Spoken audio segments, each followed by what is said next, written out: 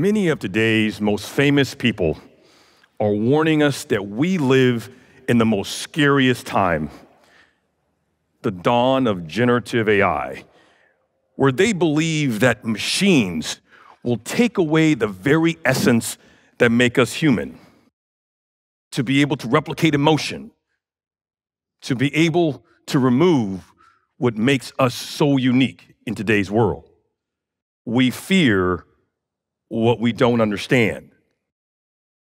If you think back to an event in 1988, where very passionate people were protesting something that they believed in 100% would completely impact the world. I'm not talking about civil rights injustices. I'm talking about teachers who believed that the invention called the calculator would fundamentally shape and reshape how students think in the future. It would eliminate their ability to critically think, and we should pause all production and stop all innovation associated with the use of calculators. We fear what we don't understand.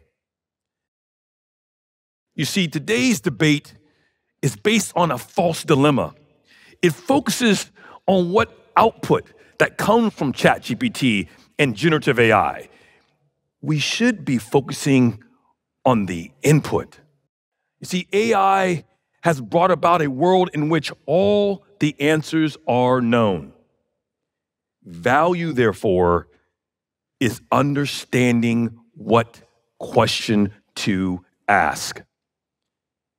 And you see, it doesn't matter whether you are a student or whether you are a professor, whether you're an employee or whether you're the CEO, or whether you're a citizen or the president of the country.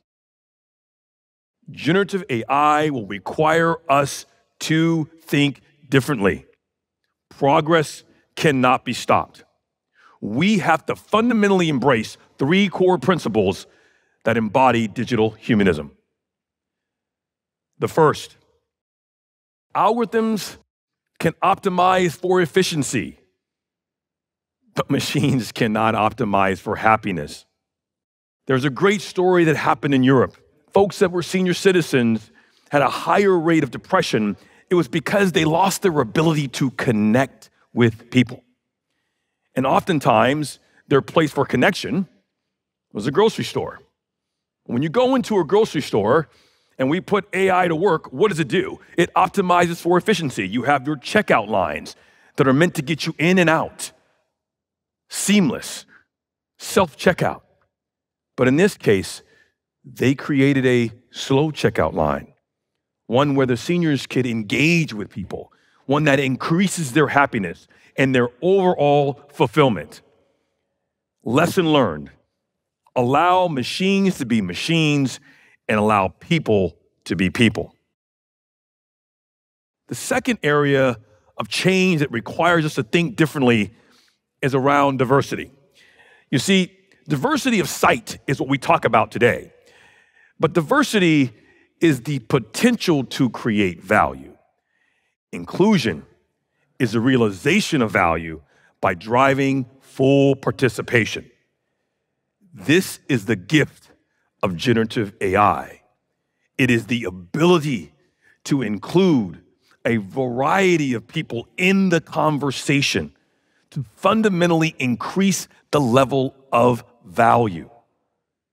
When you think about what we've told an entire generation of liberal arts majors, put that down. That's not going to earn you a living. You have to learn to code. Generative AI is about learning to think. Rise of the humanities. I believe that over the next 5 years, when you look at the makeup of top tech companies, 85% of that workforce will be led by AI-enabled liberal arts majors who will have the ability to fundamentally ask the right questions. When you think about the last area of focus that requires us to think differently about the world, it's probably the most disruptive. It's the force of ideation. When you think about how we create in the world today, it's ideate, then we build, then we operate. You see, all of our emphasis is put on build and operate, 80% of that value, from our educational system to our enterprise system. Generative AI changes that equation. It puts the value on ideation. And here is the disruption. You see, those that tell you to stop progress want you to believe that you lose your humanness because of generative AI. Well, in fact, it is just the opposite. What makes you human, the ability to have compassion, empathy, love, emotion, all of that comes together in your ability to ideate. This is what ultimately matters. This is what it means not to be less human, but to be more human. When you think about this debate, I want you to think about who's worried about it and who's empowered. Who's worried? Those that are in control, the haves, those that have invested in a whole legacy of technology. For you see, a person with a cell phone in any part of the world, India, Africa, the US, doesn't matter. They are now put on the same level playing field. If you can think it, you can create it. This is the gift of generative AI. If you think about all the great civil rights leaders and everything they've done in all of history, one could never have imagined that it would lead us to this very point, a point where the ability to simply type into a search bar would become the greatest equalizer in modern day history. Thank you.